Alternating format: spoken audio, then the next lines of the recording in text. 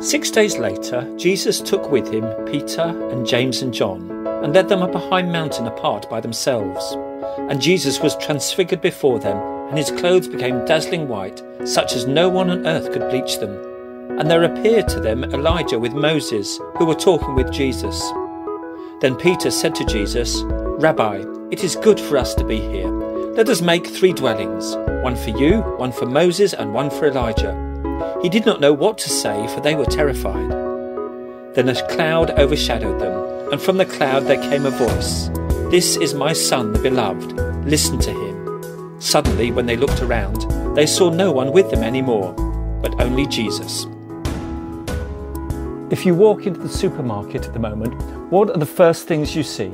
Stacks of flowers, piles of chocolates, fluffy pink hearts, bottles of champagne. You don't need to see anything else. You know, St. Valentine's Day is upon us. Those symbols of love tell us everything. Our story today from Mark's Gospel is Mark's account of the Transfiguration, and that is just packed full of symbolism. For a start, it takes place up a mountain. In the Old Testament, a mountain was a place where you met with God. Think of Moses and the burning bush in Mount Horeb at the beginning of Exodus. Think of Moses again receiving the 10 Commandments at Mount Sinai.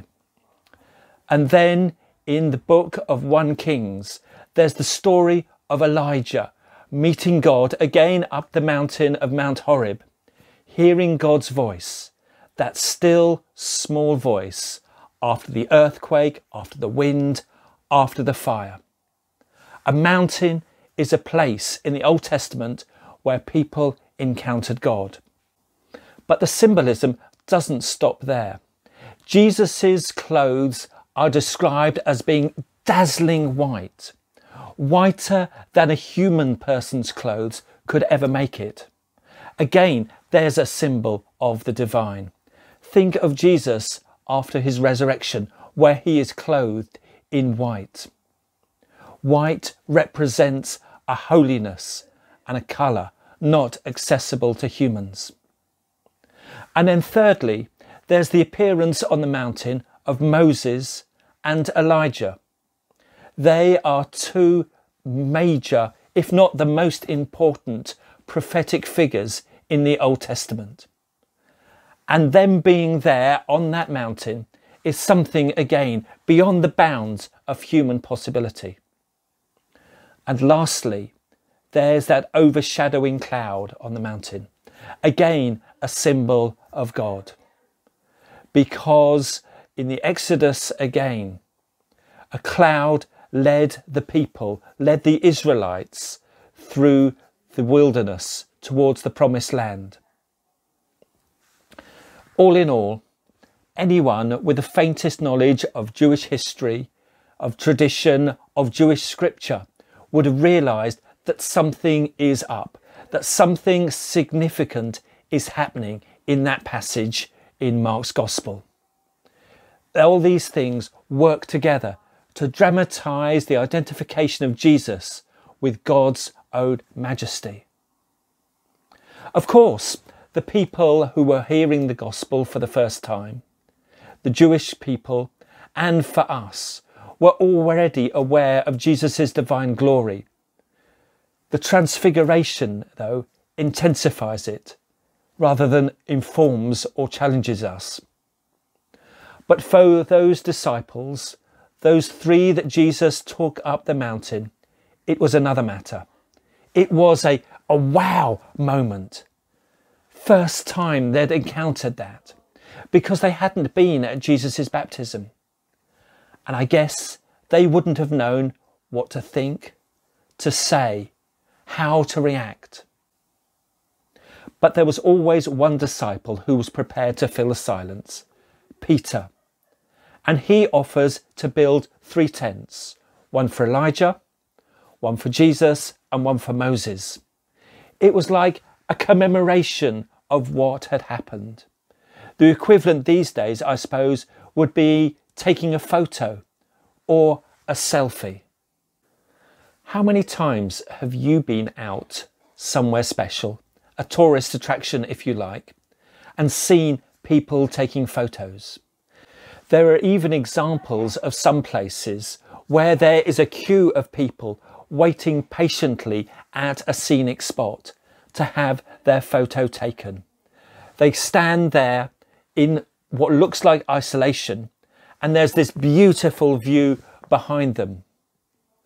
People seem more interested in taking the photo than in soaking in the experience. Jesus had taken those 3 disciples up the top of a mountain for them to experience something of his glory, a revelation of his majesty. And there was Peter. Lord, shall I build 3 tents?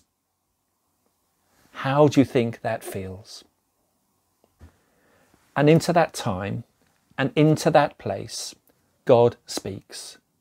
He says, "This is my Son, the beloved." Just those words that were spoken at Jesus' baptism. But then he adds, "Listen to him." Those 3 words are for the disciples. But I think those 3 words, "listen to him," are for us too. Pay attention to Jesus, to what God has to say, to who God is. Celebrate it, yes, but don't just commemorate it, because Jesus is our living, Jesus is our divine Lord. Jesus is the Son of Man, but he's also the Son of God, the beloved, nothing else.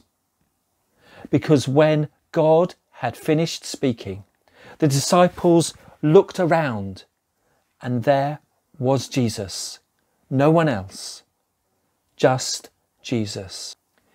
In the midst of our struggles in life, our worries, our difficulties, God invites us to hold on to his Son, our guide, our Redeemer, and our rock.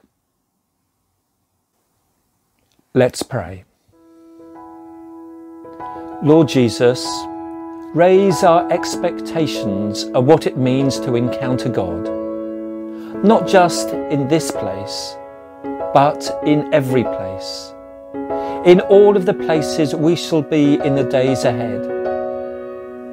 Help us every day to discover something new about your ways and about what you want of us, and change the way that we see the world and the way we act. Amen.